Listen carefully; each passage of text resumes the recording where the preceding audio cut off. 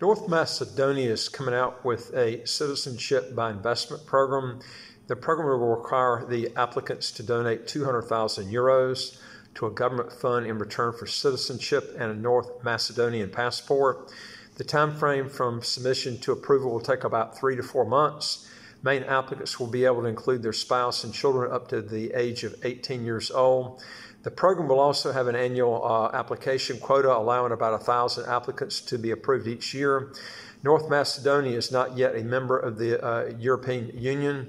If you're making at least 150,000 US dollars a year and or you've got a net worth at least 1 million US and you'd like to legally get your income taxes to zero, or how to get a second passport as quick as 3 months, do 3 things. Hit the subscribe button to the right of your screen right here and you'll get new videos as they come out automatically.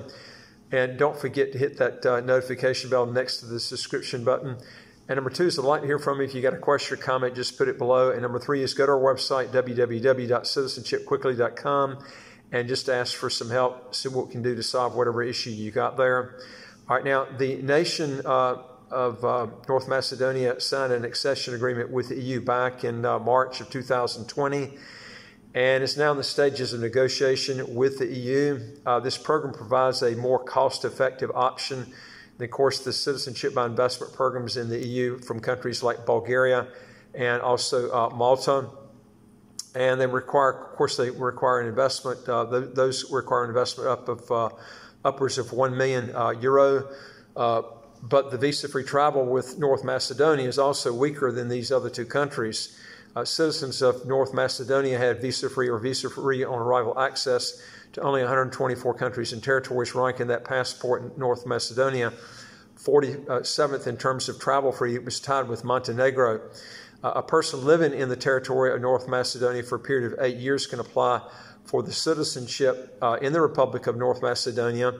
If you want to go through just the regular residency by investment option and not go with the citizenship by investment. Of course, I'm sure you're going to have a language test to deal with too on the residency by investment that you would not have with the citizenship by investment. So that's something you'd have to think about there. According to Article 2 of the Macedonian laws, citizens of the Republic of North Macedonia can hold dual citizenship. Now, once this country, or maybe even before this country gets the EU membership, the EU will probably force them to cancel their citizenship by investment program, just like they did with their neighbor, Montenegro, which I just did a video on. So I don't even know why they're doing this, because the EU's come back and canceled or made these other countries try to cancel their passports.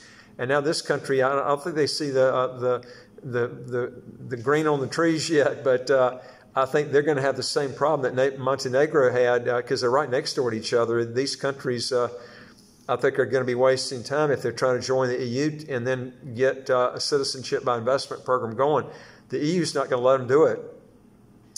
North Macedonia also taxes its residents on their worldwide income.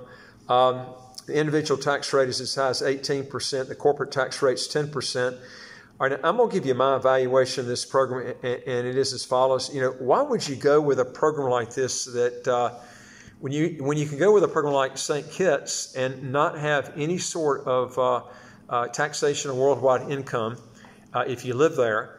And St. Kitts doesn't have any income tax inside or outside the country. This country is going to tax you more inside the country, and then they're going to tax you on your worldwide income. And the visa-free travel with St. Kitts, you get about 25 more countries you can travel to visa-free or visa-free on arrival to, so it doesn't make sense why someone would want to get this passport.